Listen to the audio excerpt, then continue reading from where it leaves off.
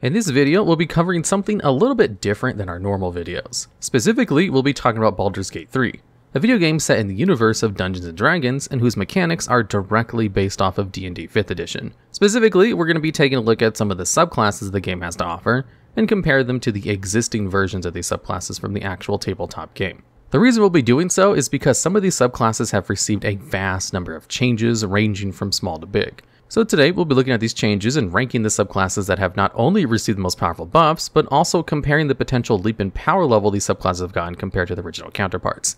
Keep in mind that this video will only go over subclass features that have received changes unless it's necessary to mention other features.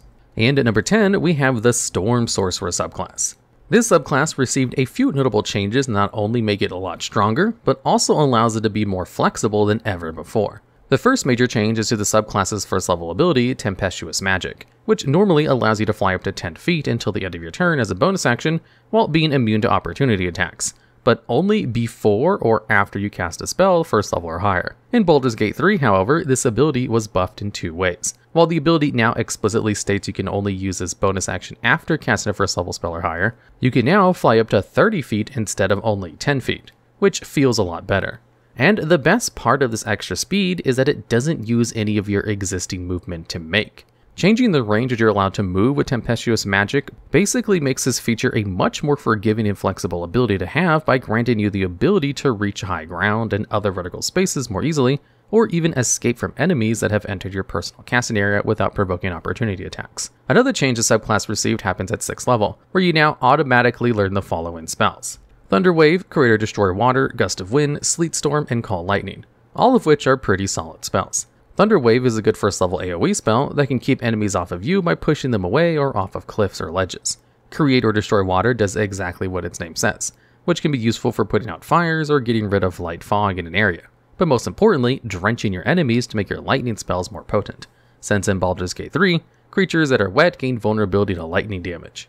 Gust of Wind is also good for pushing enemies around, but can also blow away gases and vapors, while also extinguishing small flames from torches or candles. Sleet Storm is a very good spell for forcing concentration checks on spellcasters while obscuring their vision and creating difficult terrain in a 40-foot radius area. And Call Lightning is a very good concentration spell that can output a repeating lightning bolt to multiple enemies in more controlled spaces, albeit at the cost of reducing the area of effect and damage, which means you don't have to worry as much about accidentally hitting your allies like you would with Cone of Cold or Fireball, two spells with a huge area effect that can sometimes cause unintentional harm to your friends or other creatures.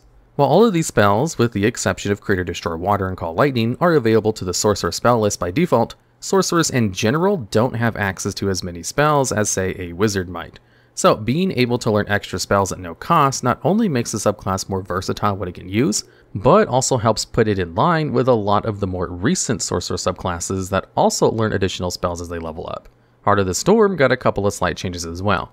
To quickly summarize what the ability does, basically this ability grants you resistance to lightning and thunder damage, and allows you to deal extra damage to creatures if you're choosing within 10 feet of you whenever you start casting a first level spell or higher that deals either flavor of lightning or thunder damage. The extra damage is equal to half your sorcerer level, and the damage type is chosen whenever the ability activates. Baldur's Gate's 3 version of the ability actually increases the range of this ability to 20 feet, which puts it in line with another 6th level feature you'll learn, Storm Guide, which also has a 20-foot radius. The other changes could technically be a nerf, since all it does is make the damage type of the extra damage the same damage type of the spell you're casting, rather than being able to choose. Lastly, the 14th subclass feature, Storm's Fury, remains unchanged in what it does, but is learned much earlier at level 11, to compensate for the fact that Baldur's Gate 3 has a level cap of 12. While these changes definitely help make the Storm Sorcerer more appealing to play as a subclass, these are definitely on the low impact side of the buff radar when compared to many of the other entries on this list, but does give a taste of what's in store for the rest of this list, which is why it takes number 10 spot on this list. And at number 9, we have the Knowledge Domain Cleric. This is a subclass that kind of already had a lot of subpar features to begin with, and the good ones it did get were just too niche to make work under normal circumstances. However, there are a few changes worth noting that actually make the Knowledge Cleric much more appealing and worth choosing, believe it or not. The first change is probably the biggest by far, which is a total revamp of the list of Knowledge Cleric's bonus spells. While the additions of spells like Slow, Hold Person, and Dominate Person, the Knowledge Cleric effectively becomes less of a total RP subclass and more of a combat subclass in terms of spells. while the rest of its roleplay effectiveness is delegated elsewhere, as you will soon see with the changes in Knowledge Cleric's second level Channel Divinity feature, Knowledge of Ages. Normally, this Channel Divinity allows you to choose a skill or tool and become proficient in it for 10 minutes. However, in Baldur's Gate 3, Knowledge of Ages now allows you to pick an ability score and instantly become proficient in every skill of that chosen ability until you take a long rest. This is an amazing buff since it allows you to be proficient in all talking skills if you wanted to, or all stealth skills if you really needed to be sneaky with your party, and provides a multitude of ways to customize your build on the fly, something that existing Knowledge of Ages fails to do as effectively. The last major change is to their other Channel Divinity feature, Read Thoughts, which is learned at 6th level. As is, this Channel Divinity does a lot of things that might make it feel a bit convoluted. The short version is that you can use your action to attempt to read the thoughts of a creature within 60 feet, but only if they fail a wisdom saving throw. It lasts 1 minute, and whenever you cast a suggestion spell, it doesn't use a spell slot and the target creature automatically fails a saving throw to resist a suggestion. It's a very hit or miss feature whose usefulness can be very limiting due to the fact that not only requires a creature to fail a saving throw, they also have to fail a saving throw for something that another spell, Detect Thoughts, can do for free, without needing a saving throw unless you're trying to pry deep into someone's thoughts. In fact, in Baldur's Gate 3, this feature actually works like a better version of Detect Thoughts, minus the part where you can prod deeper. The only caveat is that you have to actively be talking to a creature to read its thoughts, but it lasts until you take a long rest, which is still a lot better than what Read Thoughts currently is. And the best part is that it doesn't require a saving throw in order to use this Channel Divinity feature. You do lose the part where you can cast Suggestion without a spell slot and the additional bonus of forcing the creature to fail their saving throw against it, but that's probably because the Suggestion spell doesn't actually exist in Baldur's Gate 3.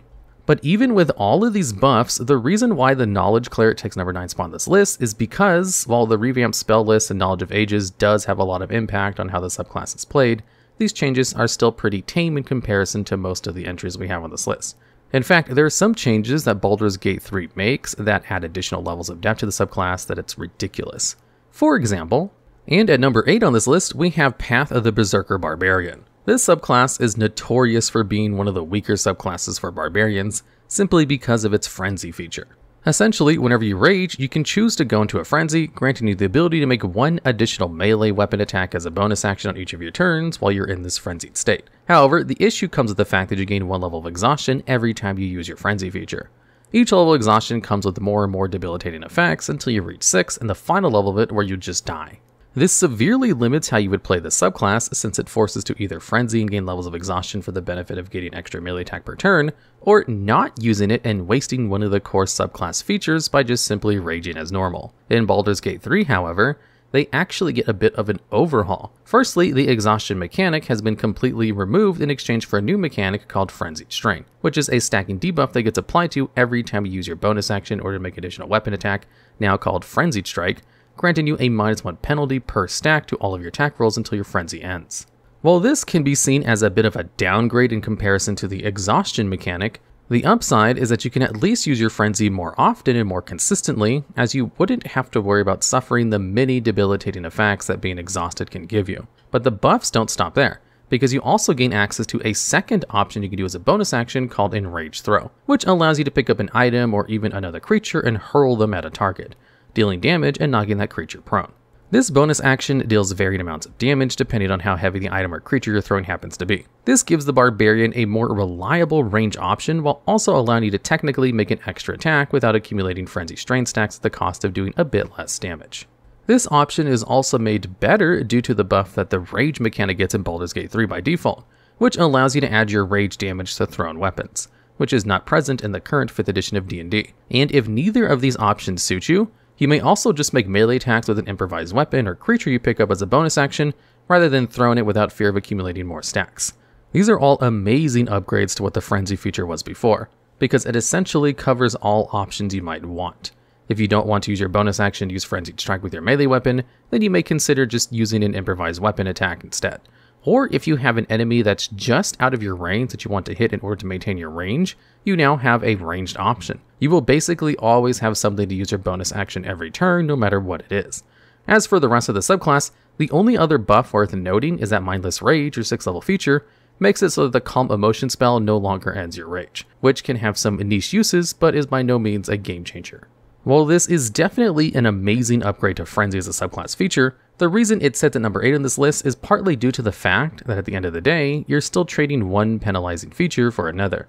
However, with the addition of another bonus action, the Berserker Barbarian gains a lot of flexibility while making use of their action economy, which makes the subclass deserving to be on this list at all. And at number 7, we have the Thief Rogue. This subclass is all about being proficient in acts which require a lot of finesse and skill, such as burglarizing, treasure hunting, and dungeon delving, and it does it well. However, when we compare the subclass with its Baldur Gate 3 counterpart, it may as well be its own subclass altogether with how much it's been retooled. Firstly, let's go over the first of your third level features, Fast Hands and Second Story Work. As it currently stands in 5e, Fast Hands basically add sleight of hand checks, thieves tool checks to lockpicks or disarm traps, or take the use an object action as all options for your cutting action feature, which normally only allows you to hide, disengage, or dash. While all of these can definitely be useful in a normal campaign setting, they're not always going to come up in situations where your bonus action may be required, such as during combat. However, what is actually going to come up a lot during combat is the ability to not have one, but two bonus actions every turn, which is what Baldur's Gate 3 has elected to have with this feature. While you don't get any of the other options listed as part of your cutting action anymore, the ability to triple your movement speed every turn by cutting action dashing twice is a huge boon for a character that wants to get to places as fast as possible. You can also dash and disengage using your two bonus actions while still being able to attack a creature using your action. And since this bonus action can basically be any bonus action in the game, not just cutting action, this feature combos extremely well with other subclasses that have lots of bonus actions under their belt, like the aforementioned Berserker Barbarian, if you're looking to multiclass.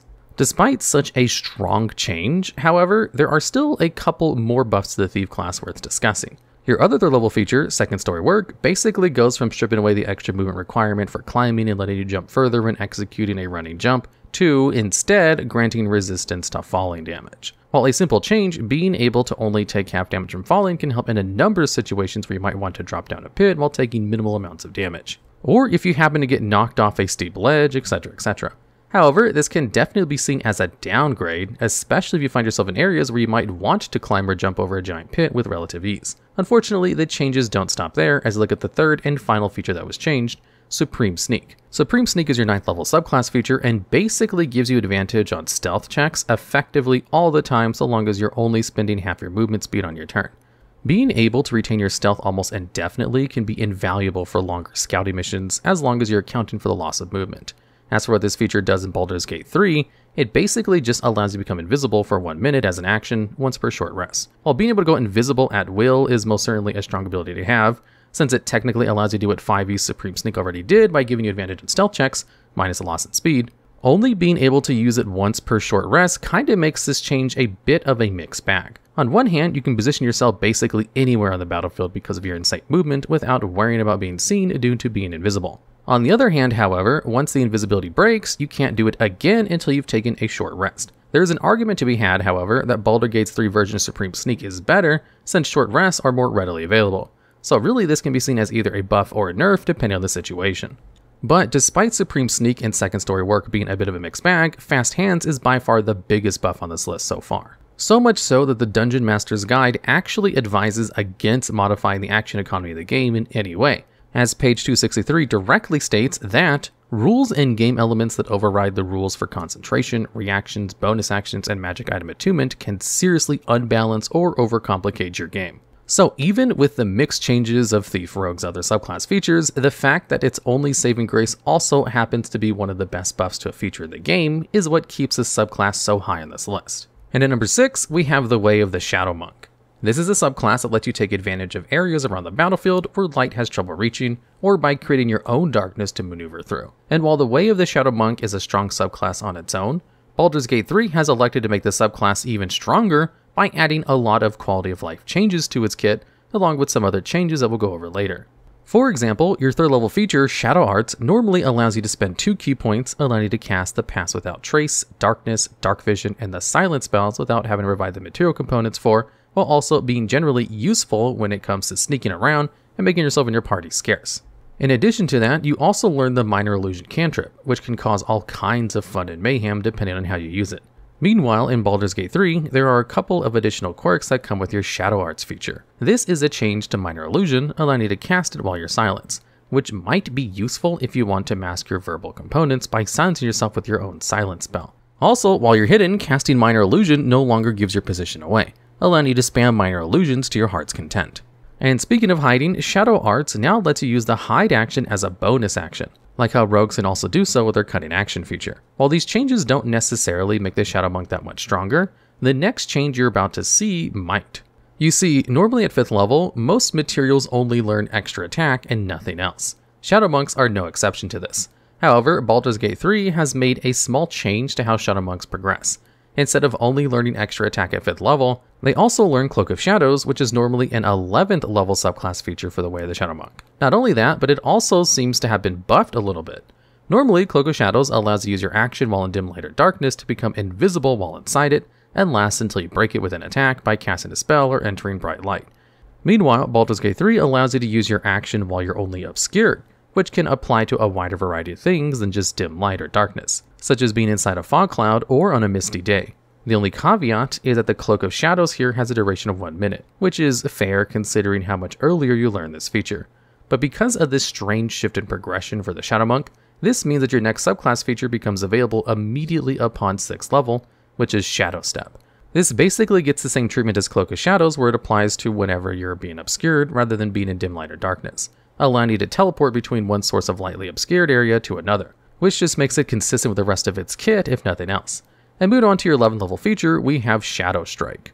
Shadow Strike is a brand new feature that substitutes for your Cloak of Shadows, since that feature has been moved down, and it's a pretty powerful substitute. The way it works is if you're hidden, you can use your action to spend 3 key points and teleport up to 30 feet to an enemy. And when you do so, you make a melee attack with your weapon or your unarmed strike, dealing an additional 3d8 psychic damage to the creature, along with your normal weapon damage, while also shutting off the creature's ability to make opportunity attacks against you until the end of your turn. So you can be hidden in the shadows, teleport to an enemy creature to deal a ton of damage using Shadow Strike, and then you can either deal even more damage with Flurry of Blows, or retreat back into darkness and bonus action hide in order to set yourself up with another Shadow Strike, and there's nothing your opponent can do about it. Essentially, all the changes the Way of the Monk receives in Baldur's Gate 3 not only make it easier to play in a video game setting, but the addition of Shadow Strike ends up elevating Shadow Monk, an already powerful subclass on its own, to one that is a lot more active and deadly. The Way of the Shadow Monk might not have the strongest changes in the game, like having an additional bonus action, but due to all the changes the subclass received that are all objectively good for an already powerful subclass, Shadow Monk absolutely deserves the number 6 spot on this list over Thief Rogue, but not any higher since most of the changes have mainly been quality of life more than anything. There are plenty of other subclasses on this list that have received even bigger changes, such as the ones we'll be going over next time.